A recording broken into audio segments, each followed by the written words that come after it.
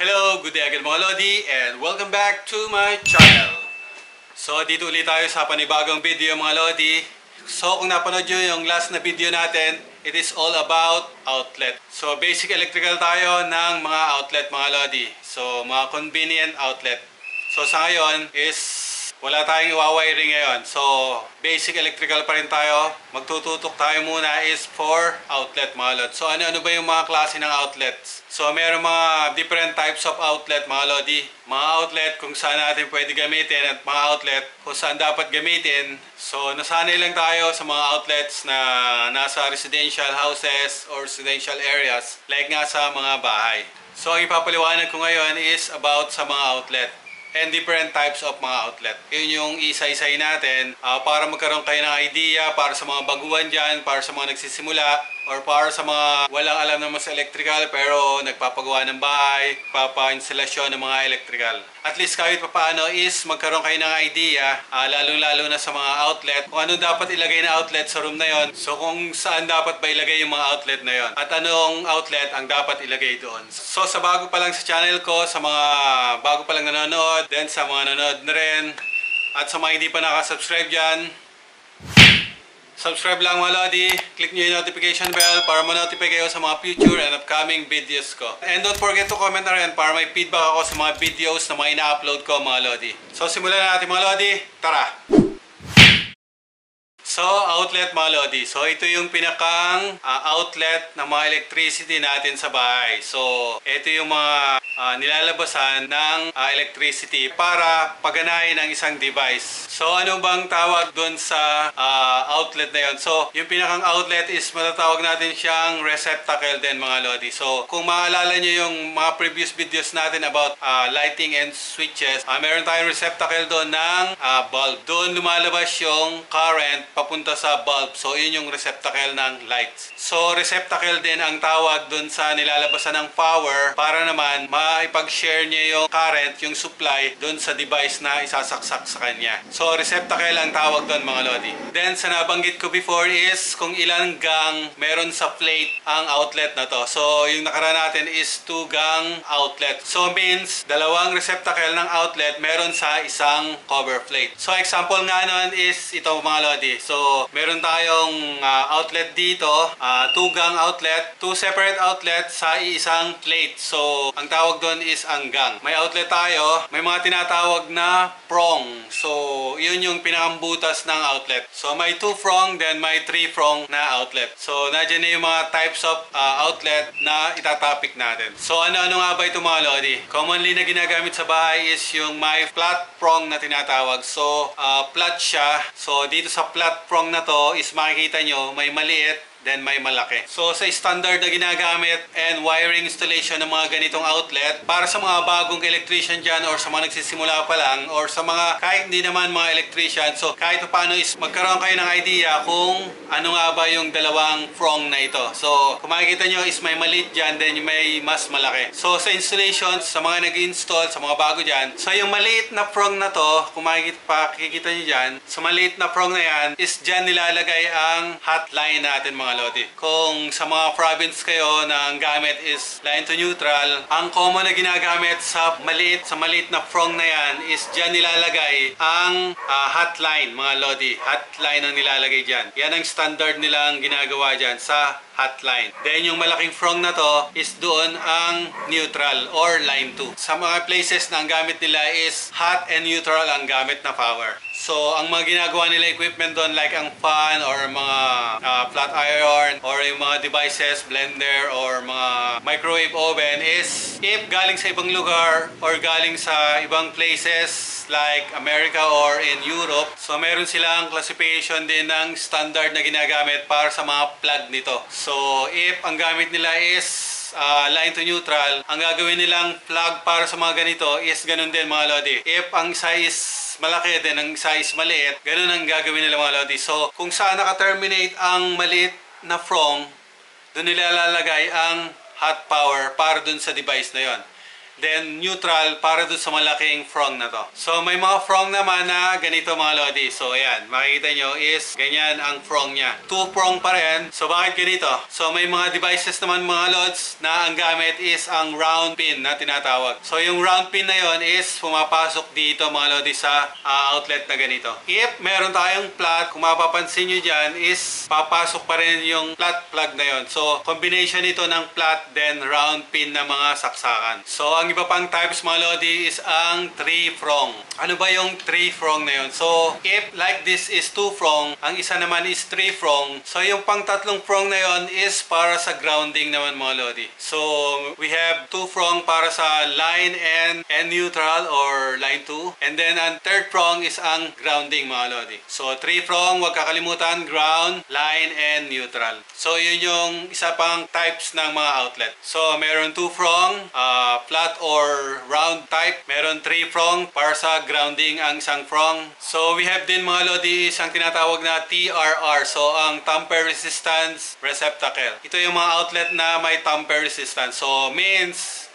kung mapapansin nyo, kung makikita nyo is meron siyang covers mga lodi. So papakita uli natin dito sa image na to. Kung makikita nyo dyan is ang outlet na may cover. So may mga gumagamit na 2 prong is may cover. Sometimes may mga 3 prong is may cover din. So ang tawag dyan is TRR, tamper resistant receptacle. So isang types pa rin yan ng outlets mga lodi. Ito naman yung mga outlet na pwede natin ilagay sa mga commonly sa mga room ng mga bata. Sarado tong outlet na to, hindi ito basta-basta na masusundot ng bata if susundutin nila ng daliri nila or ng anything na pwede ipasok nila dun sa outlet na yon. So sarado yun mga lod, sarado. This is a receptacle or outlet na ginagamit para sa mga room ng bata. So yung mga common places na mga pinaglalaro ng mga bata, so masasabi natin is pwede natin ilagay yung outlet na yon. So ang next is ang AFCI. So anong klaseng outlet itong AFCI? AFCI means arc fault circuit interrupter. So AFCI. Then we have then is ang GFCI. So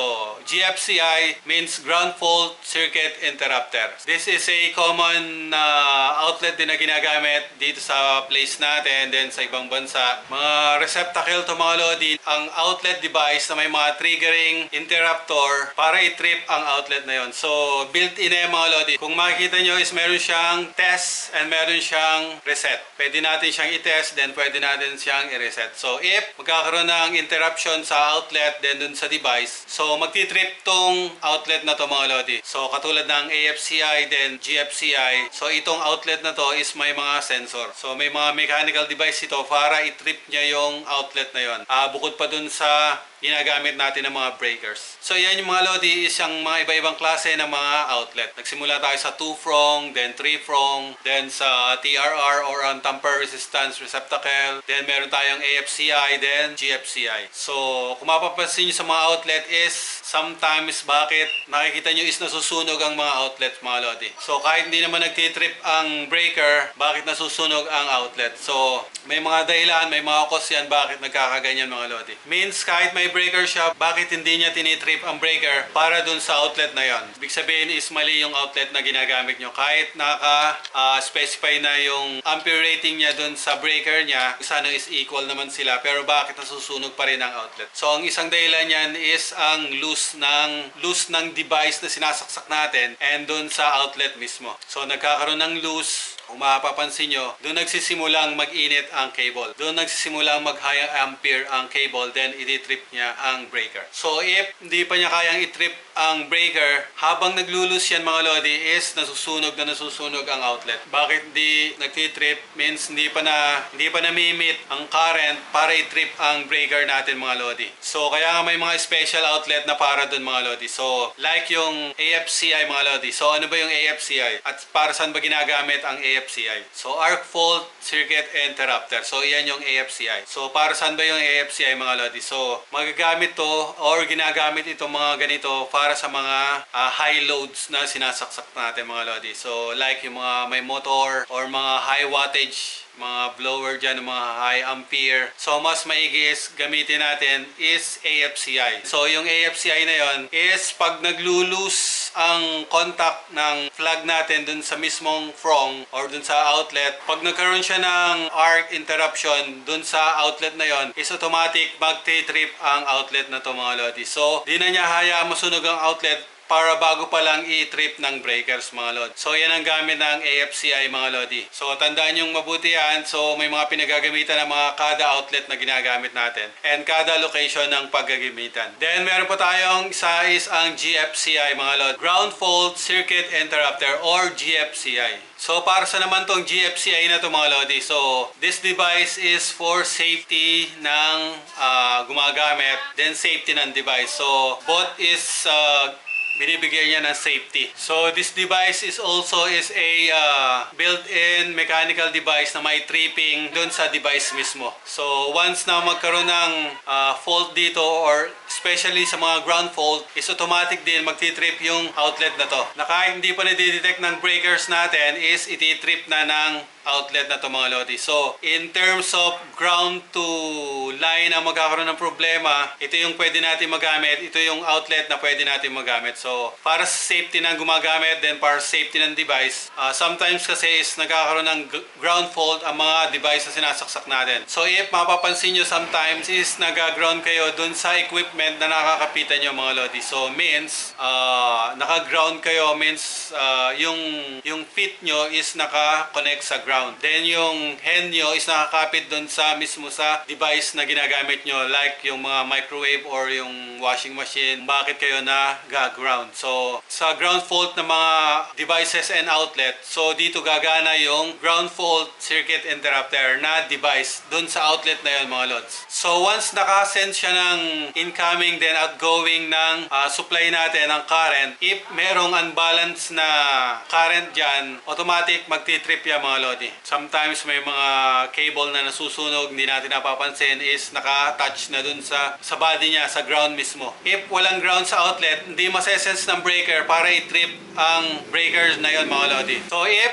may leak dun sa power natin, then pumupunta ito sa ground, so may posibilidad na masira ang equipment natin. So sa sandaling panahon na ginagamit natin ng equipment is siguro hindi pa may masisira, pero may time is pag tumagal-tagal is masisira yung mga lodi. So if hindi pa nasisira, yun yung time na nag-ground tayo mga lodi. So dyan gagana ang interrupter mga lodi. So ang ground fault circuit interrupter. So if may mga ganun cases, so yung device mismo, then yung device ng outlet na may interrupter is iti-trip niya yung outlet na yung mga lods. So magdi-disconnect ang device from supply and from the equipment natin, from the device. So yan ang gamit mga lods ng AFCI and GFCI mga lodi. So meron silang pagkakaiba. So meron namang outlet interrupter na both sila meron. So AFCI/GFCI. So may mga outlet interrupter na ganito mga lods. Means combination sila ng R fault then ang ground fault.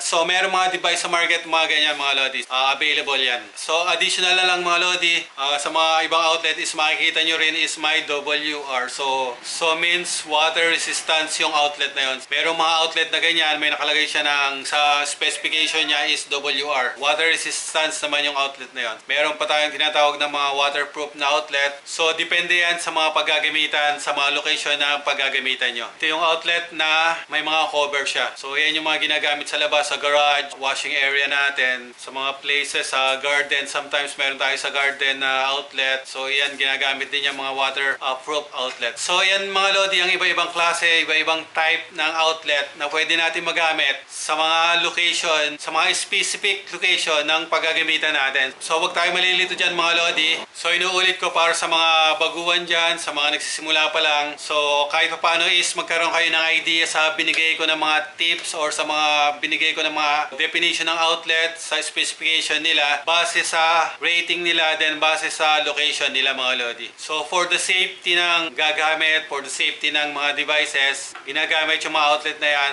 ng specified outlet para sa specified location. Sana nakatulong ito sa mga baguhan dyan, sa mga nagsisimula pa lang, then sa kahit hindi naman electrician or kahit wala naman knowledge sa ganun, is magkaroon kayo ng idea, kahit nagpapagawa kayo ng bahay, magkaroon man lang kayo ng idea kung ano yung outlet na ilalagay dyan, kung ano yung outlet na para dito, then kung ano yung outlet na para dyan. So, yan yung mga Lodi, yan yung mga types ng outlet na pwede natin gamitin sa mga specific location, then specific outlet na gagamitin natin. So, paano mga Lodi, dito ko natatapusin ang video ko. So, sana is may natutunan kayo sa konting brief discussion natin ng outlet, about outlet. So, basic electrical pa rin to mga Lodi. So, yun lang. Dito ko natatapusin ang video ko. Thanks for watching mga Lodi. Sa mga hindi pa pala nakaka-subscribe dyan, subscribe lang. Click nyo yung notification bell para ma-notify kayo sa mga future and upcoming videos ko. And don't forget to comment na rin para may feedback ako sa mga videos sa mga ina-upload ko mga Lodi. Peace man. Thanks for watching.